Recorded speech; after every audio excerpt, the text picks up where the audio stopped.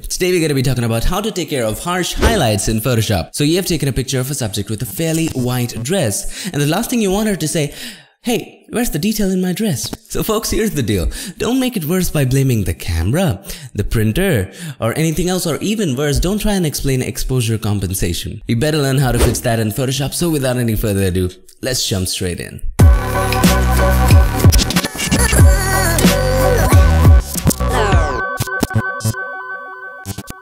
So even though here we are in Photoshop, I want you to know a little something. This is not your first line of defense. Your first line of defense is getting it right in the camera.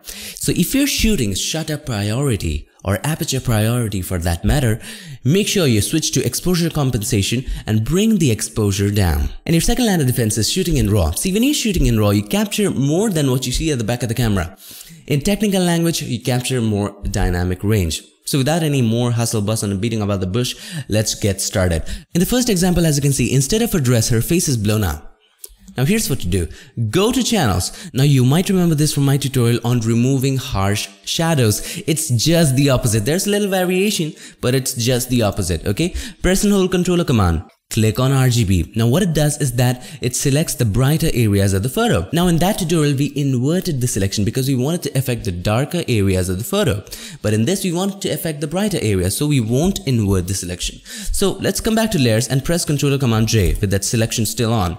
What that does is that it puts the brighter areas on its own layer. If you can see, if I press and hold Alt option and if I click here, as you can see, the brighter areas are on its own layer. Now what was the blend mode which darkens up stuff? Multiply, right? So change the blend mode to multiply and there we go. We got the details back. Have a look. So this is the before, this is the after. If you want more details, press controller command J again. Having this layer, having layer 1 selected, you've got more details. Now make a group of both of those. How to do that? Press and hold controller command and select the other one. That way you have both of them selected. Now controller command G. Now both of them are in a group. Have a look. Before, after. Now we have got rid of the details on her face, but as you can see, if you don't want to get rid of the shine from her hair, here's what to do. This is the before, this is the after. Her face is fine, but the shine of her hair, you're kind of missing that, right? So let's zoom in. All you have to do, create a negative mask. How to do that? Press and hold Alt option and click on this button, mask button. Now, take the brush, make sure the foreground color is white, make sure the flow is low, somewhere around 20-ish. If it's not, bring it down, okay? And start painting over her face with white, okay?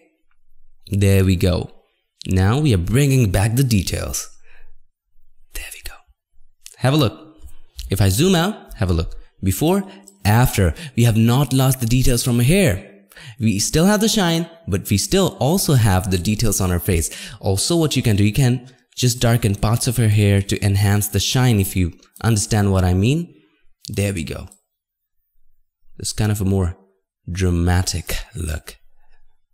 Okay, something like that. Before, after. Makes a lot of sense, doesn't it? But here's what might not make sense, but I'll try my level best to make some sense out of it. Now here's the thing. If you have a sharp memory, that image was black and white. This is color, and things go a little different when you're retouching color images, and that's most of our time we are doing retouching color images. We are not back in the days anyway.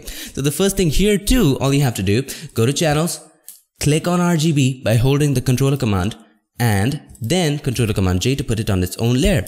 Now there's a little variation here, okay? Change the blend mode to multiply, it's all the same.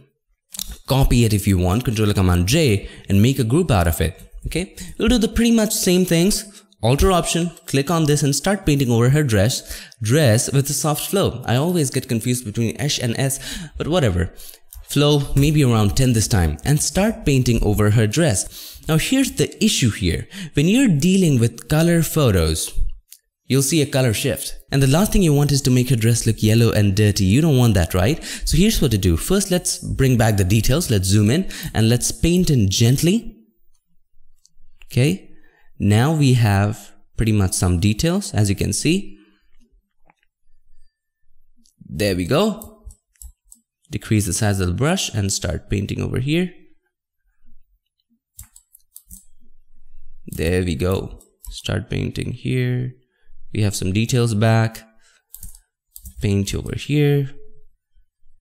Okay. Pretty much good. We are pretty much in shape. Have a look at the before and after. So this is the before, this is the after. We do have some details, but here's the thing. Her dress is looking dirty. Here's what to do.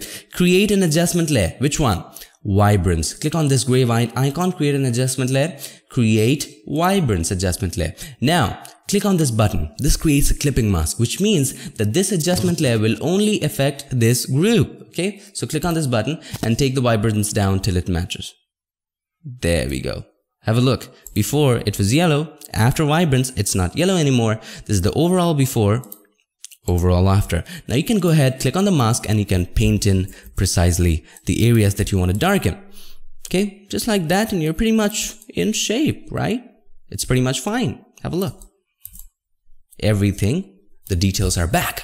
So this is the before, this is the after. So that's how you recover harsh highlights in Photoshop. Just remember, go to the channels, press and hold Controller Command, click on RGB, put it on its own layer by pressing Controller Command J, and then change the blend mode to multiply. If you want more details, press Control J again to duplicate that layer, make a group out of it, and paint in the areas if you want. And then don't forget, if you're dealing with color images, don't forget to add a vibrance adjustment layer and bring down the vibrance till it matches. So I hope you enjoyed this video, and if you did, make sure to give us a like, and also don't forget to subscribe, and not just subscribe, ring the bell so that you, my friend, don't miss anything. I'll see you guys in my next one. Till then, stay tuned and make sure that you keep creating.